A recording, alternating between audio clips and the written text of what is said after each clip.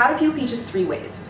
So it's actually really simple, and the only thing that you kind of need to know about choosing between the different ways is one, whichever one you prefer, but also where the state of your peaches are. So if your peaches are super ripe, like falling apart, like just like whoa, then you're probably are going to be more in the peeling with the knife category.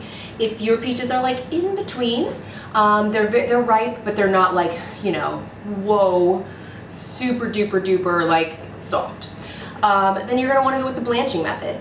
Or if your peaches are kind of like medium firm, they still smell great and they're ripe, but they're kind of firm, then you're going to want to go ahead and just use a peeler to peel them. So let's get into it.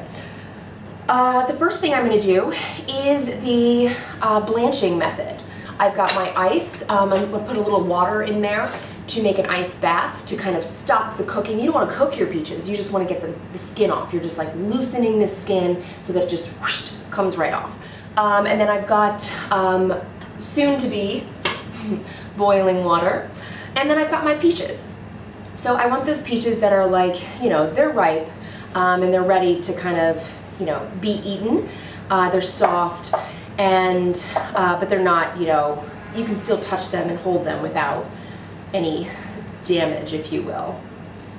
My water is almost boiling, and we are going to just kind of put a little X in the back of our peach. This is going to give us a place to peel from. It's going to give us a pull tab, if you will. It's like the tab on the soda can or something.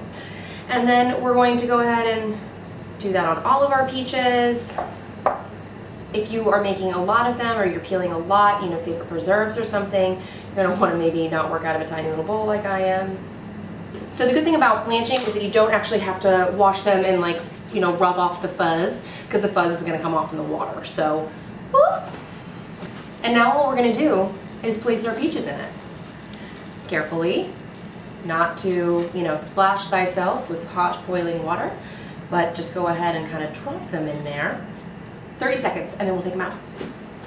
Meanwhile, I'm going to place some water in my ice bath.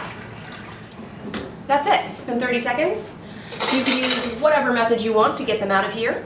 It is not, do not stress about it. Just get them in the water. Perhaps a larger bowl, maybe less ice would have been good for me here. I'm not stressed about it. You shouldn't either. Need to fix this, because we need them to be in the water. And now we peel our peaches. Just grab them. Sometimes I like to use a paring knife to just kind of get that little tip out, and then we're going to pull it off. Sometimes there's going to be like a stubborn little piece that doesn't want to peel, and you're just going to like take that off with your paring knife. So the next method is just with a peeler. Now, for this method, I do like to go ahead and wash my peaches and kind of rub off the fluff, if you will. So we're going to go ahead and just pop over to the sink and give them a quick wash. Okay. And then just go ahead and like kind of rub just a little bit. Like if you do this with two like very, very, very soft peaches, then your peaches are going to just like the peel's going to come off in your towel, which I guess is the kind of the whole point of this whole endeavor, so lean into it. Alright, so we're just going to take our peeler. I like to use a Y peeler because they're faster, and we're going to peel our peaches. Now this works best for peaches that are like, have a little bit of firmness left to them, that aren't, you know, going to just moosh in your hand. That's it. Just repeat with all your peaches. Now, so that was peeling with the peeler. Pretty self-explanatory. You're like, what do I do with all these peels that have like nice bits of peaches on them? You can eat them.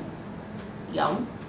Or you can make like a quick simple syrup with them. So you make a simple syrup as you normally would, and then you would throw these in there and just let them kind of steep in there, and you'll have a nice peach simple for brushing cakes or, you know, cocktails.